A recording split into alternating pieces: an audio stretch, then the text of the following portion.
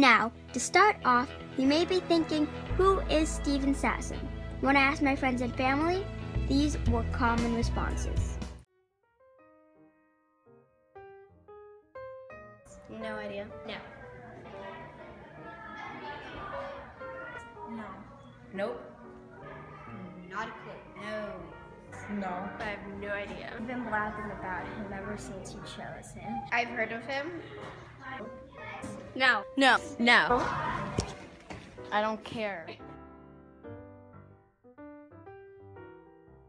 Time to fill your noggins with knowledge. But it was film as photography, so management's reaction was, that's cute, but don't tell anyone else about it. Steven Sasson. This is how the one thing that revolutionized the world started. 40 years ago, in 1975, Steven Sasson invented the first digital camera. This new camera plays a very important role in everyday life. Without the invention, we wouldn't have iPhones and photography would be very poor. This exploration has changed the life of many people. So first, let's go back in time.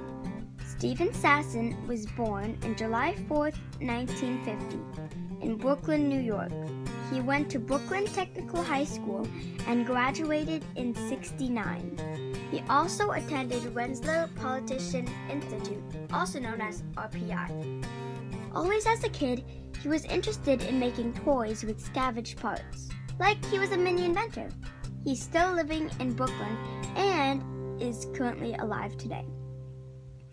Now, in the 1970s, photography was very popular using film. Back then, film was easily accessible and companies was making a lot of money. Now, photography is used everywhere to tell our stories, even if it's just going on a trip to the mountains or just a selfie with friends. This type of art would not be available without Steven Sasson.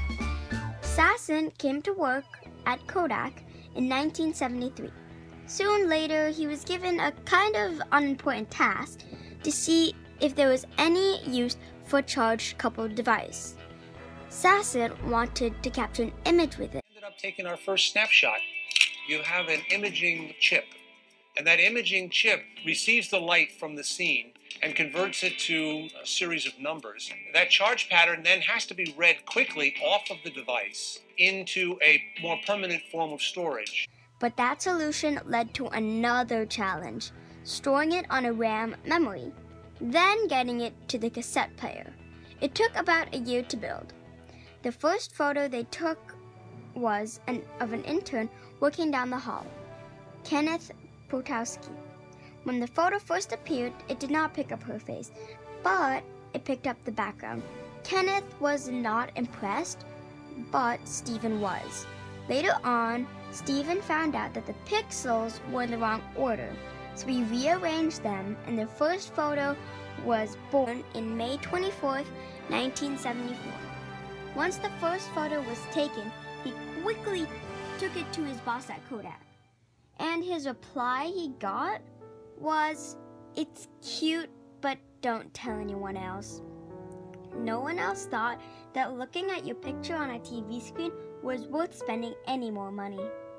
Kodak didn't want to take the risk, so they just simply shoot it away. Hardly anyone knew I was working on this because it wasn't that big of a project, Mr. Sasson said. It wasn't a secret, it was just a project to keep me from getting into trouble doing something else.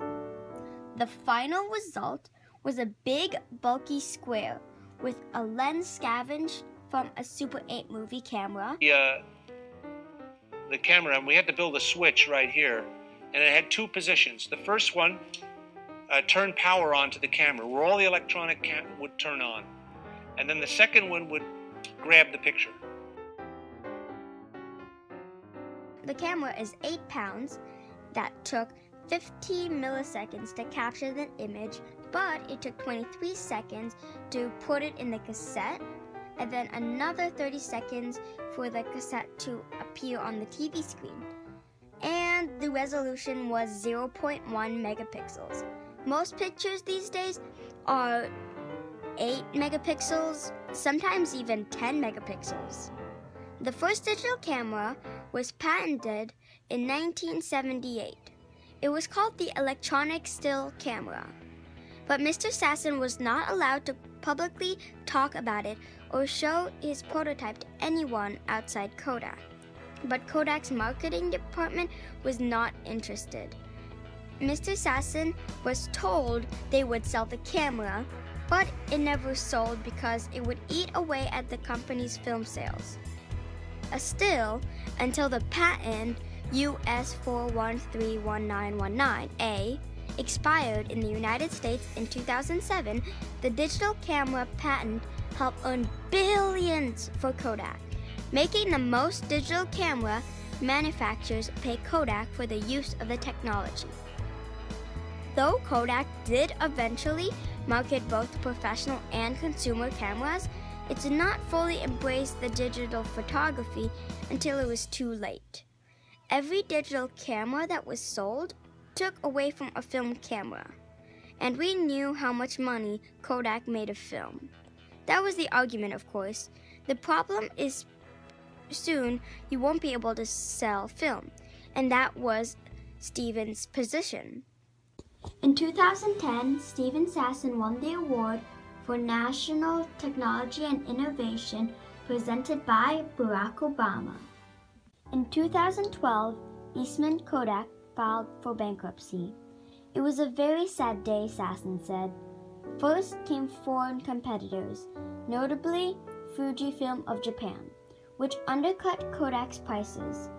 Then the growing digital photography faded away, and the demand for traditional film, squeezing Kodak's business so much that in 2003, the company said that it would stop investing in its long-time product. Kodak has been open for 131 years. Founded by George Eastman, Kodak became one of America's most notable companies, but failed to adapt to its rapidly growing digital world. In better news, this technology made a huge impact in today's life, and almost everyone around the world uses it. You can see photography everywhere you look. Magnets, of course your phone, billboards, ads on the side of a bus. Most people take for granted what they are given today. Out of the people I quizzed, only 2 out of 16 knew who Stephen Sasson is. Neither did I before I started this project. I believe that Stephen Sasson should be more acknowledged for his work. Hopefully, after this movie, you will know all you need to know about him. Who knew we can go from this? What can a picture be? Well, it can be whatever you want it to be. It can be on paper, or not. It can be created and copied in minutes.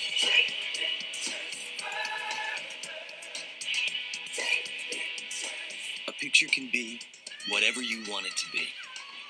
Because now, Kodak gives you the power to take pictures further. To this.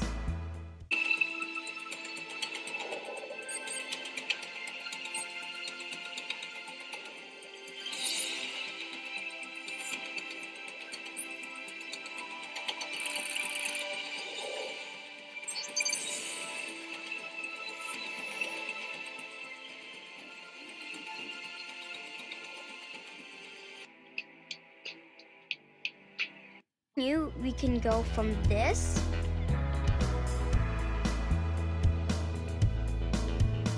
to this.